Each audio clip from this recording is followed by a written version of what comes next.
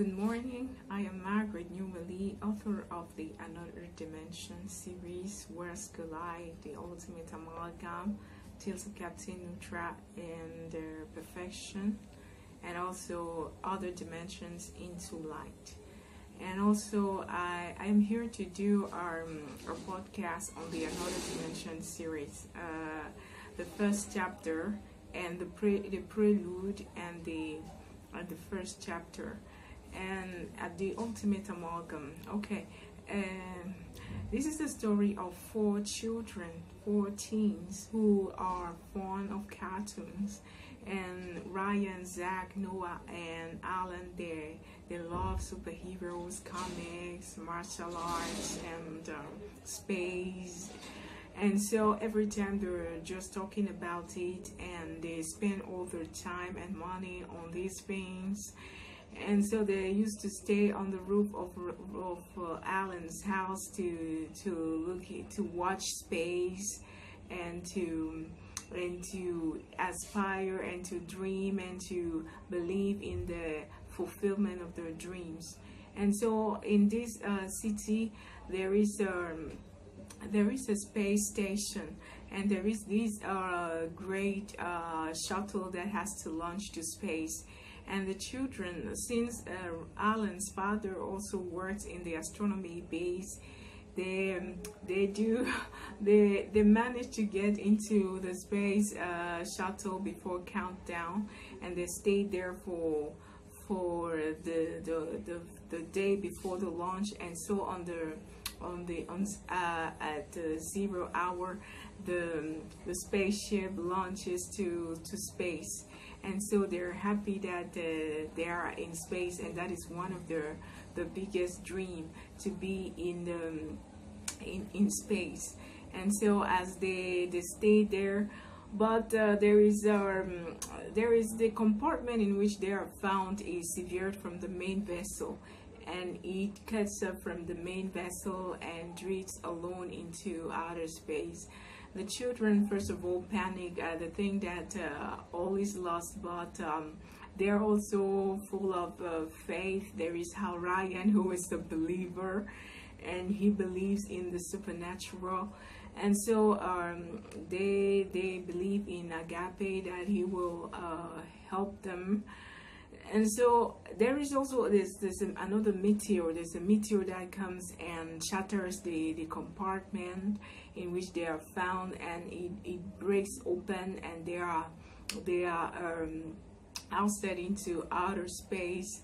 And so when they manage to get their hands together, and in their spacesuits, they are happy that they are floating in space, and this is also one of their biggest dreams. But there is a light that shines upon them, and they fall into a coma, and when they awake, they see that there is water. Someone splashes water on their faces, and so they wake up, and they do not they do not believe their eyes that it is Denver, the last dinosaur. And so Denver was playing with his friends, Shades, Jeremy, Wally, and Mario. And so Denver, they lost their ball. Denver came looking for it, and he found these four children, teenagers, Earthlings, who were lying unconscious in the field. And he tried to wake them up, but to no success.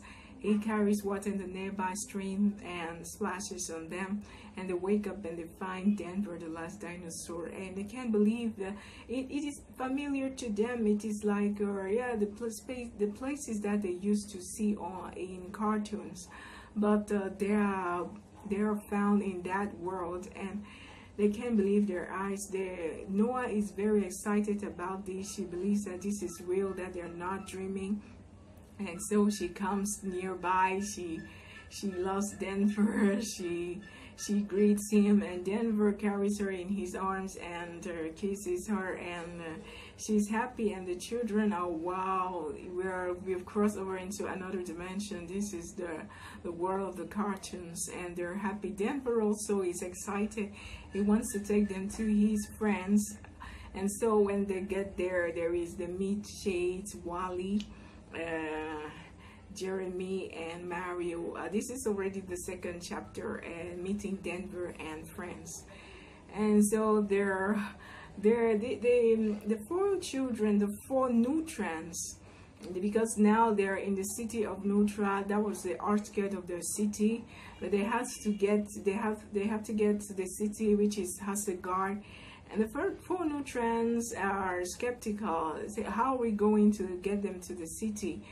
Because there is a guard, there's a superhero that guards the city, and they suffered a setback recently, and the superheroes won't take any chances to let in strangers. But the Earthlings convince them that they don't know how to get back to Earth, and so they ask them that they should get into the city, and they help them to get back home. And Jeremy accepts their request and says that there are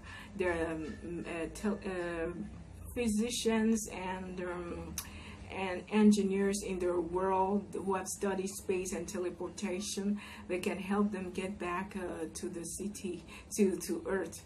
And so they don't know how. Now they wanted to, in order to get into the city, they have to disguise themselves as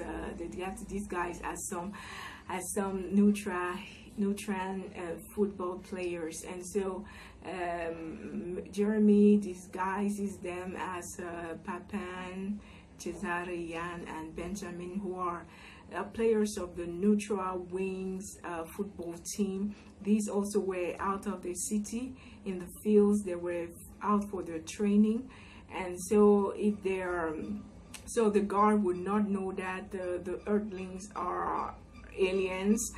But so they march, getting closer to the city, and when they get closer, okay, this is chapter 2 already. Okay, terrestrials in Nootra, Earthlings in Nootra.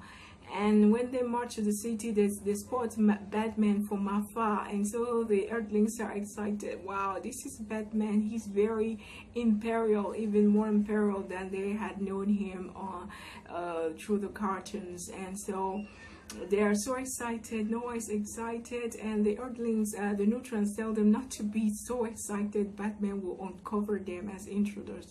And so they draw near to the city, and Batman waves at them. Batman was standing on the city gates, and there are some birds that were perching on his shoulder. And then he lifted his hand, greeted them from afar. And when they drew near, they didn't say anything, but Batman was suspicious.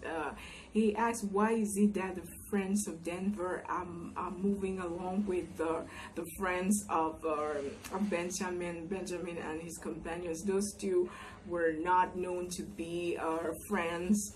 But since the Nootra Wings football team was in the finals of the championship, and so they're in the west side of the city, and so Jeremy, Denver, and his friends, Mario, they say that they have taken a liking to football lately, and Denver plays with the ball, and they all laugh.